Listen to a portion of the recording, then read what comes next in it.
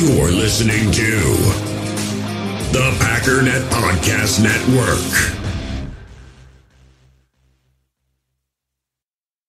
Last week I told my wife I need a home improvement loan. She gave me $1,000 to move out.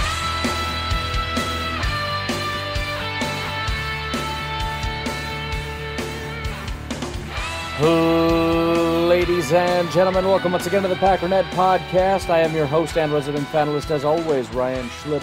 Check us out online, packernet.com. Find me on Twitter, pack_daddy. Well, today was a pretty stress-free day, or I should say yesterday, for those of you listening on Friday. Not a lot going on. Everybody just got to calm down. That is, except for John Kuhn. I didn't. Maybe it's just because I didn't spend a lot of time on Twitter, but I was just checking it once in a while.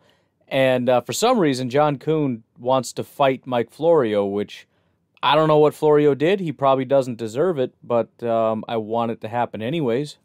So Mike Florio over at Pro Football Talk wrote an article basically just talking about John Kuhn says that, Aaron Rodgers' situation is fixable. Now, I mean, it's a pretty... as far as, I guess, jabs go, there's not a lot here. He just lists in here, last week, former teammate John Kuhn and James Jones made it clear they believe, based on conversations with Rodgers, that the situation can be repaired. Kuhn, appearing Wednesday on NFL Network, reiterated his confidence that the solution can be achieved. Then there's a long paragraph quoting what he said. Goes on to say, much has been made of multiple reports that the Packers have at some point this offseason offered to make Rodgers the highest paid player in football. Blah, blah, blah, blah, blah. The last paragraph is kind of where he goes a little bit off the rails, more or less saying that Aaron Rodgers is kind of prompting them, I guess you could say. He does say it's not without Aaron Rodgers' approval, but then he goes on to say that it sounds like Aaron Rodgers is laying the groundwork to kind of turn this around on the media's making stuff up, which would imply that he's kind of sicking John Kuhn and James Jones on things, on the media, I guess. And I'll be honest, I had to Google the word surrogate just to make sure I understood the exact definition.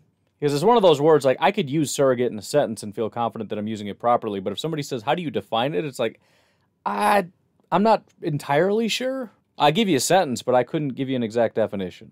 But it's a substitute. So, I mean, he's saying, essentially, he's speaking on behalf of Aaron Rodgers, right? He's sort of the mouthpiece or the spokesperson. So, I mean, it's...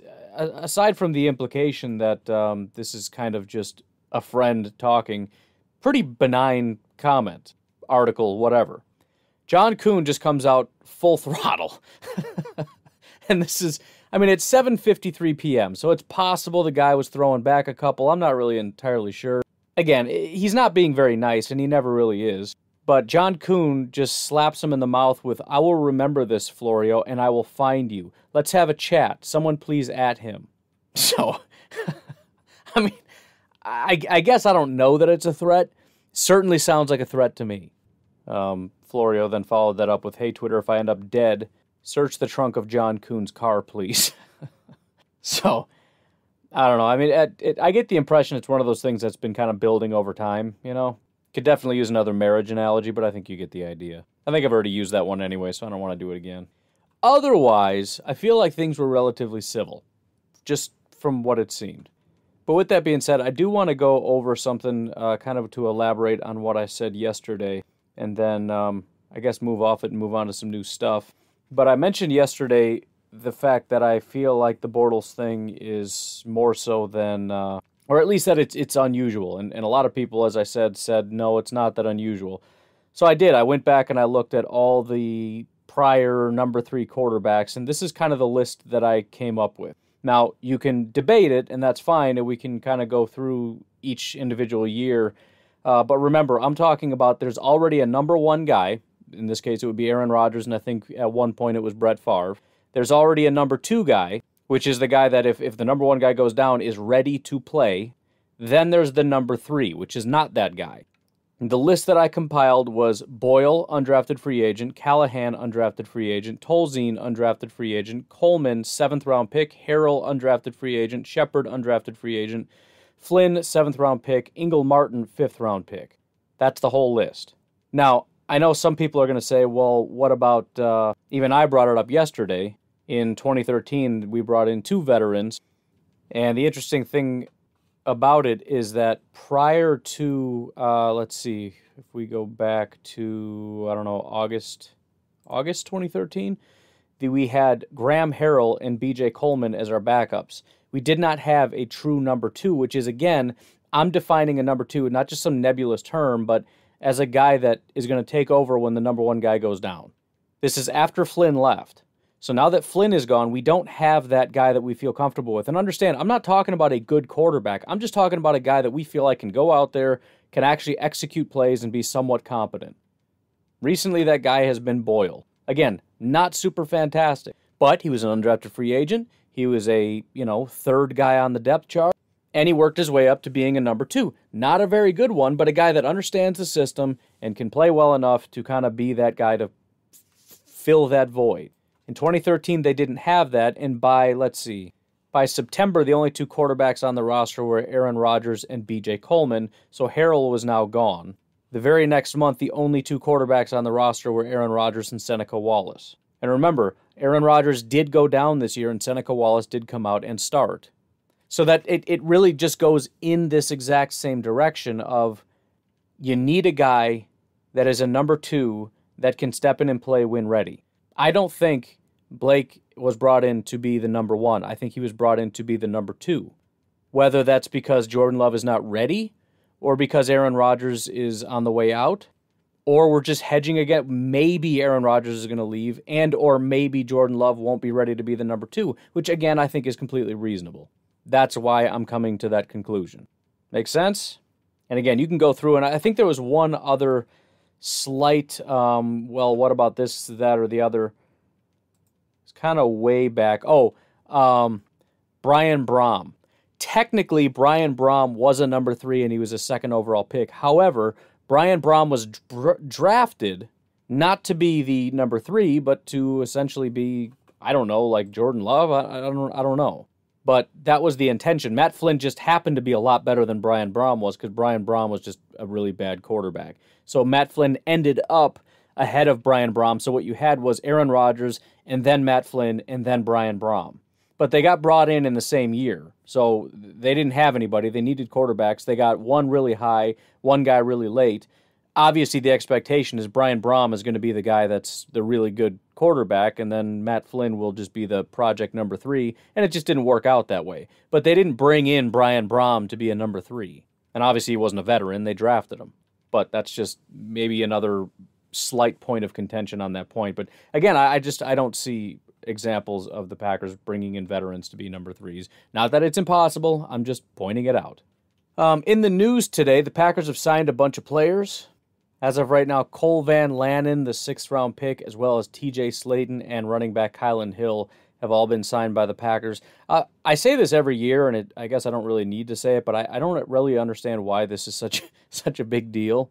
It kind of becomes like a big thing. Like, dude, he signed. They signed. Like, are we worried they're not going to sign and they're going to leave or what? I don't know, but they signed, and the other guys will all eventually sign. I don't exactly know why things take as long as they do. There must be some kind of a structuring thing going on. I don't know. But for those of you that were worried that they haven't signed yet, you can breathe easy. They are officially Green Bay Packers. I mean, it's an exciting thing for them. No question about it. It's a big deal for them, for their families. It's an exciting time. As far as the fans are concerned, they're all going to sign. So, whatever. But it's a thing. It's news. Didn't say it was newsworthy. I just said it was news. In other news and slightly more interesting news, the Minnesota Vikings have traded away Mike Hughes to the Kansas City Chiefs. Now, you could argue, well, we got to see the Chiefs anyway, so that stinks, but it's not really a matter of his talent. He's not a very talented football player. Which, by the way, the amount of, the Packers catch a lot of flack, mostly from Packer fans, and rightly so, about all the early investment in corners that haven't super panned out. The Vikings are, I think, worse than the Packers on that front. I had mentioned it, I don't think it was last year, but 2 years ago, the amount of first and second round players, I think their entire DB group was first and second round players, and they ended up getting rid of all of them, and all of them were basically pretty bad football players. Mike Hughes is another one of those guys. First round pick, struggled with injuries, never really got off the ground. In fact, he regressed every single year according to PFF. 61, 58, and 54 were his grades over 3 years. He's played 917 snaps in 3 years, which is like one full season.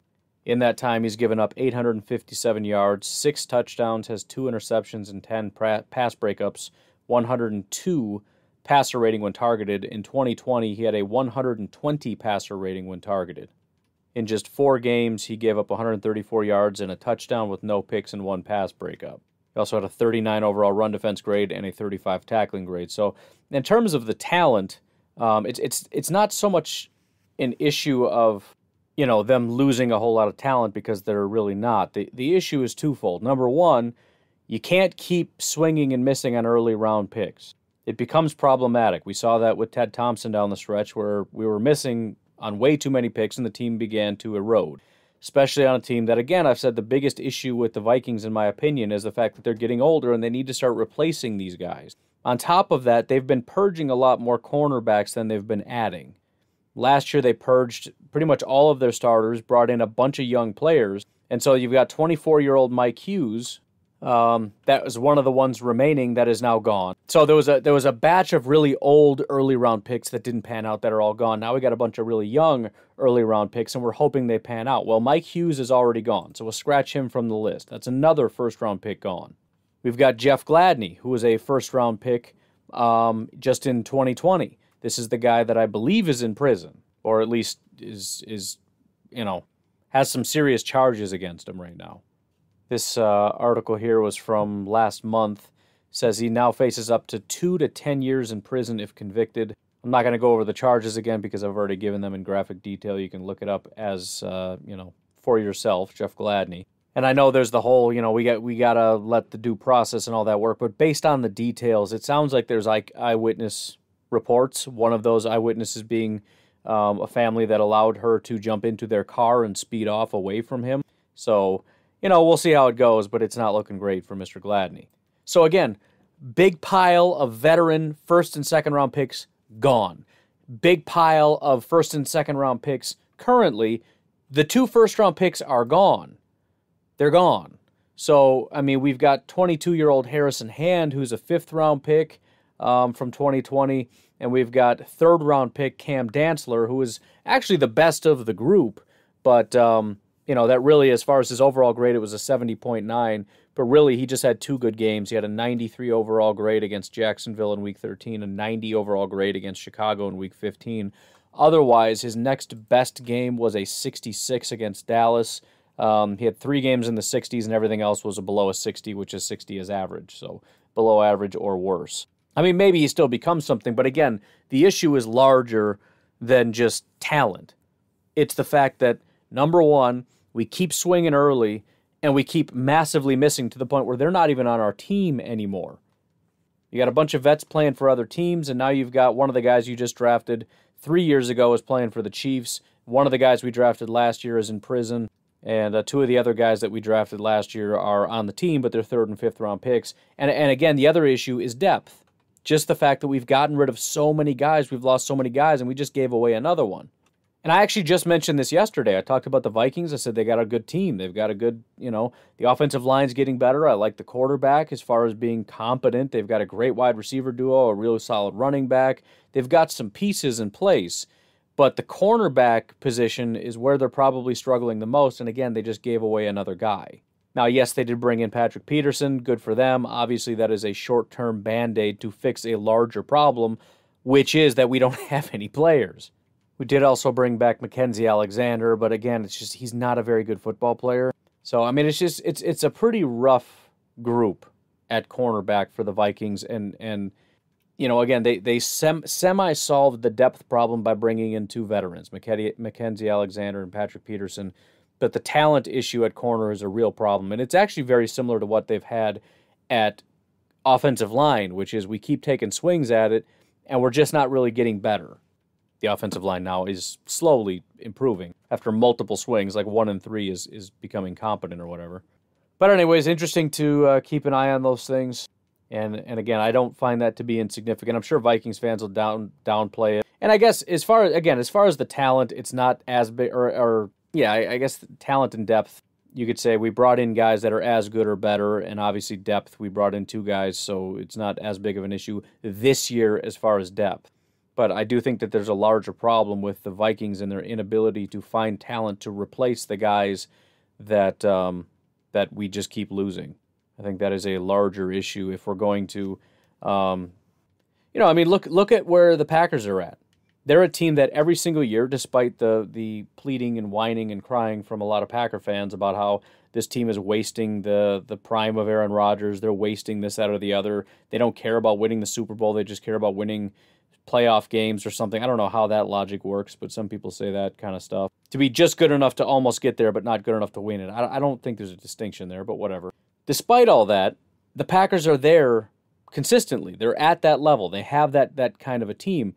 At what point do the Vikings get there? I mean, they're it's kind of silly to compare them to the Bears, but they're at risk of becoming that, right? They don't if Cousins isn't their quarterback, or if they just don't quite have the pieces. If you wait too long before you finally get the right pieces in place, everything around it is going to be a mess, which is where the Bears are at. They got Fields. All right, cool. But now what?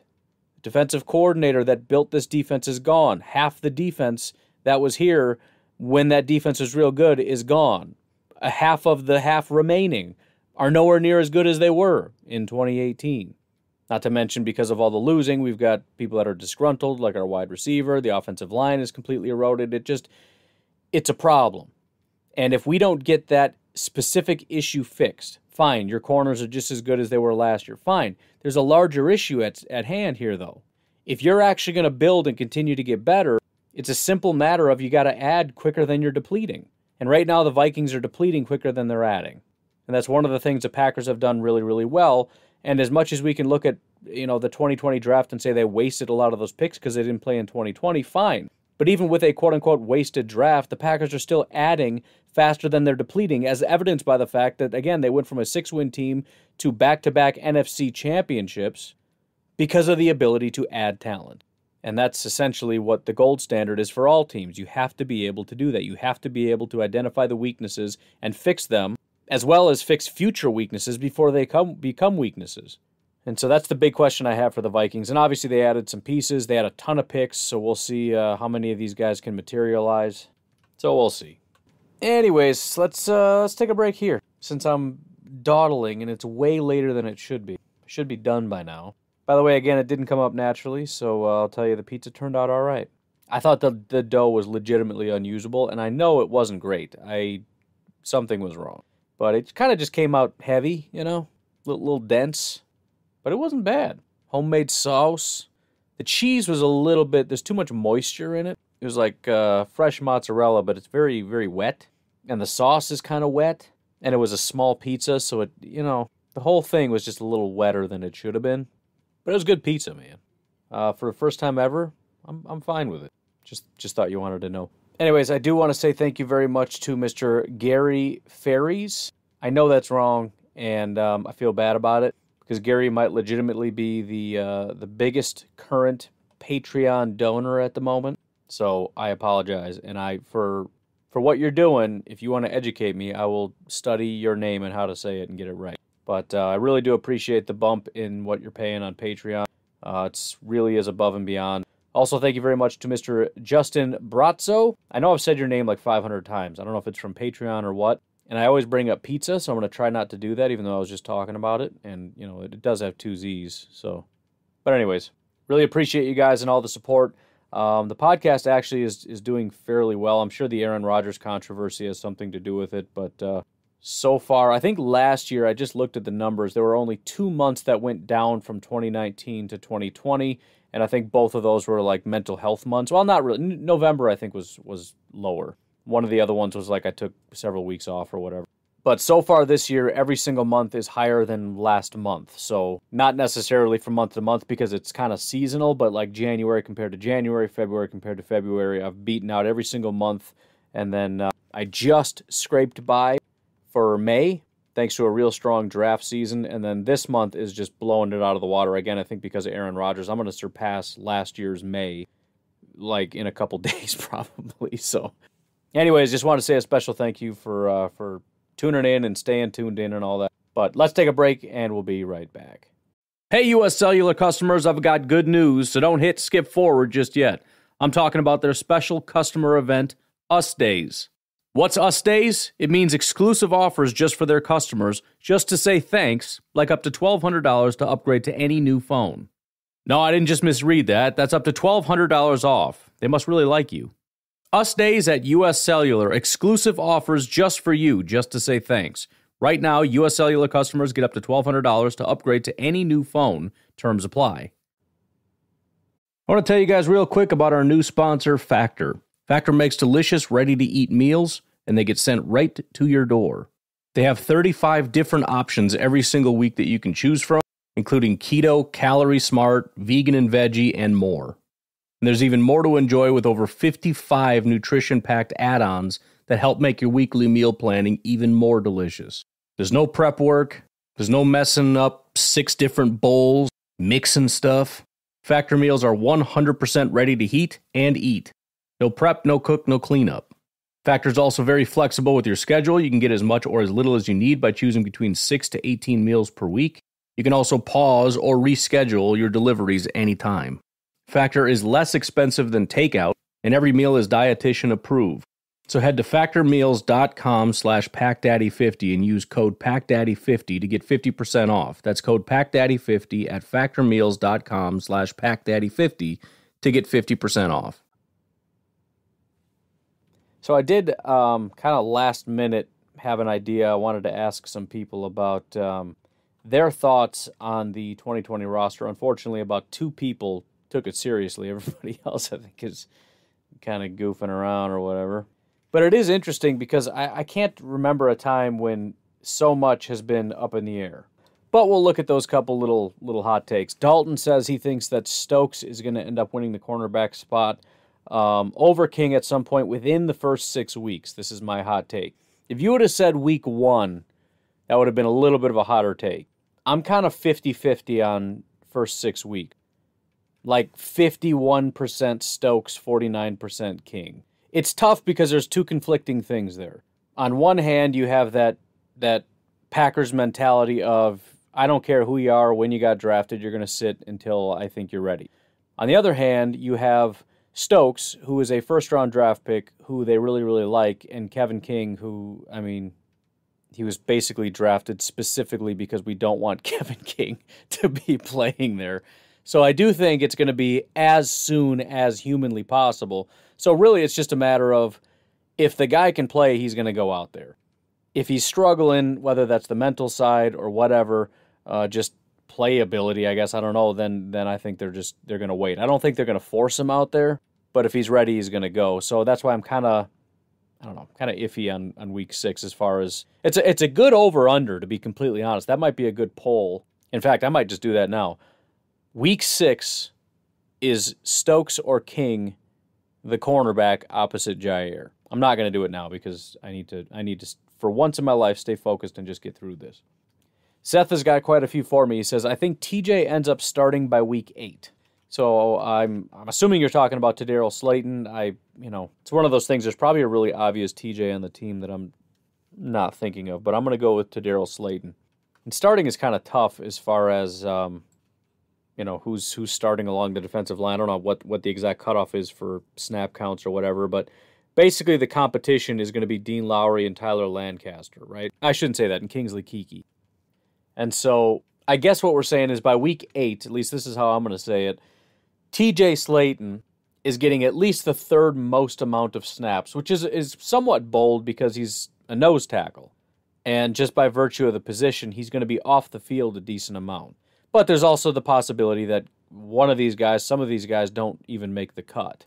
Oh man, Goose just reminded me about the Patreon. I'm going to cut in real quick just because I'm going to forget. Goose just posted. This is why I have people help me with the podcast. I'm so scattered and all over the place, I can't even remember to do my own stuff. So thanks to Goose, and he posted this in the Facebook group. If we reach our goal, which things have completely stagnated, so I'm not feeling good about it, but let's keep it rocking anyways. 300 patrons, which is just $1 a month, by week 1 of the season. I'll be giving away your choice of either Madden 22, a subscription to PFF, or a Game Pass subscription. You get to pick. So I'm going to be picking one person. You pick one of those things, and so on and so forth. Maybe it'll be more than one person. I don't know. We'll figure it out, but somebody's going to win some stuff. It's going to be cool. Anyways, back to what we were talking about. Thank you very much, Goose. I'm semi-leaning toward no on this one, and it's just kind of, and if it's over under, I'm thinking it's not exactly. I would almost set the line for like 2022 somewhere. But it's so hard to say. Seth also has Martin on the inside. I'm going to say that I like Martin. I don't think he's going to win that job just because I think he was significantly better than a lot of the guys that we had there last year, and he was not given the opportunities. And I also just think he's built a little bit different. They need certain guys with certain attributes, and Kamal is one of the few guys that doesn't have those attributes, which makes him kind of similar to TJ Slayton in a sense, to where we need a guy that can do this, and he's very good at this, but that's not really our number one priority.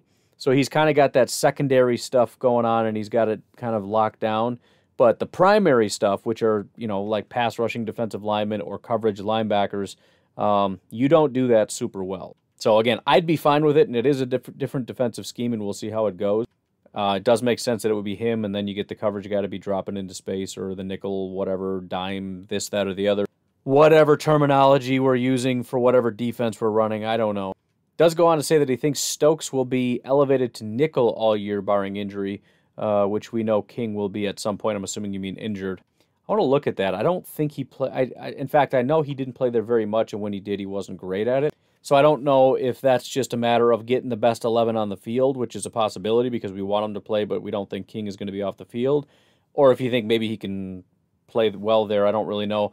I'm going to say that I'm out on that one. I don't think it's going to be a good fit for him. I think he's very Kevin King-esque, which as much as I like the guy, all the positives I say about Stokes, I said about Kevin King. All the negatives I say about Stokes, I said about Kevin King. So it does make me nervous. But at the same time, you like the player Kevin King. You just wish he just did better. And so it's almost like Eric Stokes is a second attempt at the guy that they were hoping they were going to get out of Kevin King. At least that's how I'm going to phrase it to be optimistic about stuff. And then for the offensive line, he's got it broken down. Bakhtiari, Jenkins, Myers, Patrick, and Turner, which I think is fairly straightforward. It is going to be fun, though, because there's so much competition. It's one of those things where I could look at that and say that makes the most sense, but it's still less than 50% because there's so many different combinations. And obviously, Bakhtiari probably isn't going to be back week one. It may be several weeks, but this is sort of what we'll call the starting offensive line, right? Injuries are a separate issue. And really, that kind of makes sense. I mean, it puts, if we assume we want Josh Myers in there, right, then we got to kick Elton Jenkins where? Probably back to left guard. Now, you could say tackle if you want to. I'm going to keep him at guard, though. So for me, then, it just comes down to, is it Lucas Patrick? That's the biggest thing. Is Lucas Patrick our right guard, or is it John Runyon? Could it possibly be Cole Van Lanen? Could we kick Royce Newman inside? Could it be Simon Stepniak, who we didn't get a chance to see? Could it be John Dietzen? Or could it possibly be Billy Turner and Royce Newman wins the right tackle spot? So there's a couple different combinations, but I will say the one that you laid out probably does make the most sense for the starting offensive line, which again would be David Bakhtiari, Elton Jenkins, Josh Myers, Lucas Patrick, and Billy Turner, which I'm pretty good with. I mean, you know I'm not the biggest Billy Turner fan, and I mean, when he has bad days, it's brutal. But I think that's a pretty decent offensive line, and part of the comfort that I have with the offensive line, again, is the depth. We still have, I mean, if anybody goes down, and obviously David Bakhtiari is a different animal, right? When he goes down, it's brutal. The tackles maybe are a little bit different because they're harder to replace, but especially along the interior, I mean, you're talking about John Runyon, Cole Van Lanen, Simon Stepniak, Royce Newman, and we don't know what we have in a lot of these guys, but Jake Hansen, Ben Braden, John Dietzen, Josh Nijman, you got to have some really quality backups sitting in there. So, I don't know, I like it. I've been hoping that they were going to do this for a long time, and maybe none of them really pan out, but the idea of having a quality starting offensive line and some quality backups just waiting to go, it's such a comforting thing. It's very similar to the QB2 thing, except these guys are whatever, I'll leave it alone. And then he's got Amari gets third most targets at wide receiver to Lazard. Okay, so he's saying Devontae then Lazard. I'll tell you what. You want my bold prediction? I think he's second.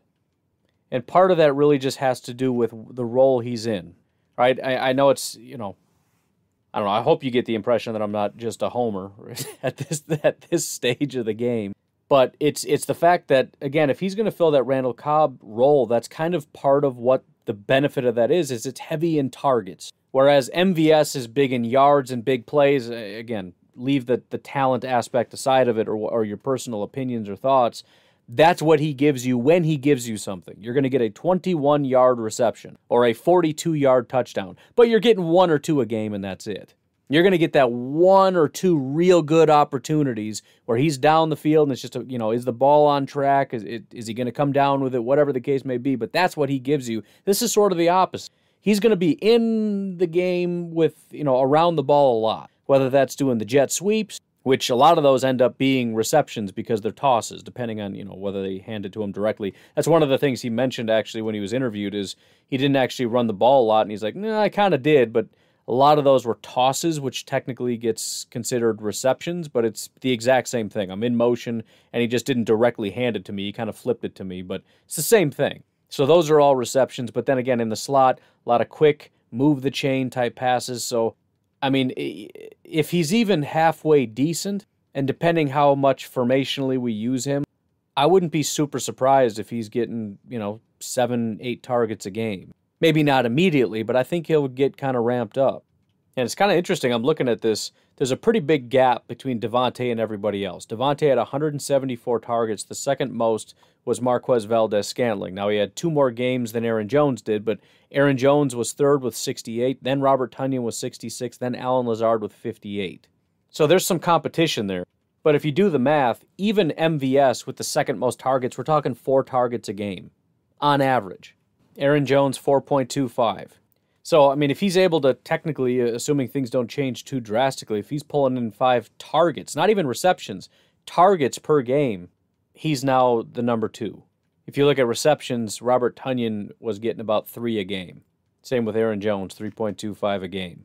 So if he's getting 5, 6, 7 targets a game, he's easily our number 2. So I'm gonna go ahead and call that my bold prediction. And then at the 11th hour, Thomas comes in. I was just about to say nobody else actually took this question seriously, so we'll just move along. But Thomas jumps in. He says, quarterback, Rodgers, which, again, is technically a part of this at this point. Running back, Jones and Dillon. Wide receiver, number 1, Adams. Number 2, Funchess, which we got to remember Funchess. Number 3, Lazard. So not a ton of confidence in the rookie, which makes sense because, again, they slow roll all these guys. We didn't see a lot of our rookies last year. Probably get a heavier dose this year, so maybe it is a next year thing. But I called it a bold prediction for a reason. Tight end, Big Bob. Offensive line, he has Bakhtiari, Jenkins, Myers, Runyon, and Turner. So the exact same, but just substitutes Runyon in at right guard, which, if I were to make any substitution to the offensive line we talked about last time, it would probably be putting Runyon in over Lucas Patrick. Now, that's not to say it's my favorite, and I don't even know if that would be all of their favorite either. I didn't ask for favorite, I just asked for a prediction. Favorite would probably be Royce Newman starts at right tackle and Cole Van Lanen starts at right guard, only because that means that they ended up being really, really good. But as far as, if I were to put money down, the 2 offensive lines that Thomas and Seth put forward, I think make the most sense. He's got defensive line, Zadarius, Lancaster, Clark, Lowry, Preston until Gary takes over. And I'll interject here. He didn't put a timeline on that, but I do think if that doesn't happen week 1, I think it happens very quickly. I think at the latest by week 4, Rashawn Gary is getting significantly more snaps than Preston. It's something that we all feel like should have happened a long time ago, and it needs to happen, and I think it's going to happen. Now, again, there's that whole big question mark of the new defensive coordinator, what his plans are and what he wants to do. But if it's true, which is one of the theories that's been posited, and I have no way of knowing whether it's true or not. Well, I shouldn't say I have no way. I don't know personally. But it's going to be a much more attacking style defense, meaning we're less worried about our edge guys dropping in coverage and more worried about them just going after the quarterback all the time. Rashawn Gary makes a lot of sense. One of the issues that I had said about Preston and the rest of the pass rushers is, with Kyler Fackrell gone, Preston is the only guy that gives you that versatility. He's a much more versatile guy in terms of things he can do. Now, Za'Darius and Rashawn are more versatile in terms of what position you put him at, but the job is mostly the same. You stop the run on running plays, and otherwise you're just attacking the quarterback all the time. If we're going to simplify things for the defensive line, which makes sense to me because I think the DBs are becoming our strength, you put the heavier load on them and you trust them to do their job, and then you ask the guys up front, I just want you to attack the quarterback. Just assault the offensive line, attack the quarterback. If you just unleash them in that way, I think magic is going to happen. And again, I think Rashawn is your guy. So, I think in short order, if not week 1, at the latest by week 4. And I'm just kind of throwing that out there as a random number that's about a quarter of the way through. But I'm in agreement. I'm just going to put a solid number on it. It's not very solid. I'll say week 1. I'll say week 1. There's your solid number. At the latest week 4, though. And then he's got cornerbacks, Jair number 1, Stokes number 2, and then King in the slot, which, again, I don't think King's going to go in the slot. I don't think he's built for that. But, again, it's, if you feel like we're just putting the best 11 out there, maybe we'll try him in the slot.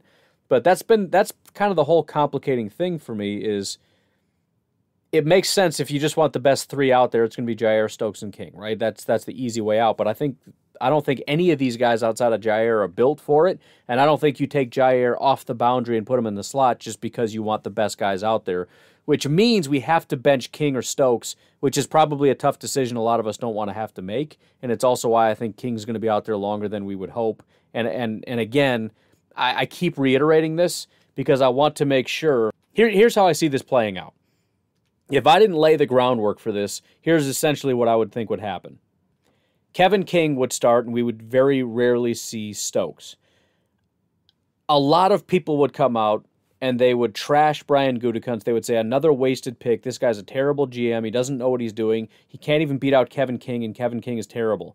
I would come on the podcast and say, look, that's not really the scenario. Maybe he's not good, but we don't know that. We've seen this as a pattern with the Green Bay Packers. They like to wait. It doesn't mean he's not a better corner or that he isn't going to take over the job eventually. They're just taking their time. And those people would attack me and say, you're just saying that because you want to toe the company line, because you're, kissing the boots of Brian Gutekunst and you're all this stuff. So I'm just telling you now that is my expectation. Now, if Stokes takes over immediately, I think that's an unbelievably good sign. Because, again, the Packers know Kevin King knows this defense. Well, maybe not this defense, but he knows NFL defenses better than Stokes does, right? He's played at an NFL level. Maybe not the greatest, but he's played at an NFL level for several years. If they put Stokes out day 1, that's a lot of confidence. Not for just any team, but for the Green Bay Packers. A lot of other teams are like, I don't care, I drafted you early, you're going out there. You're a first-round pick, you play day 1, I don't care what you're thinking. I don't care what anybody else says, you're out there. Packers don't operate that way, so. And then safety's got Amos and Savage, kicker Crosby, and then punter JK47. So I tend to agree with all of those things. With that said, though, I do think I need to get going to Betty Bye. But anyways, I'm going to get going. You folks have yourselves a fantastic Friday. Again, remember, if you want these podcasts a day early and ad-free, check out patreon.com/pack_daddy. You can sign up for as little as $1 per month. You guys have a great day. I'll talk to you tomorrow. Bye-bye.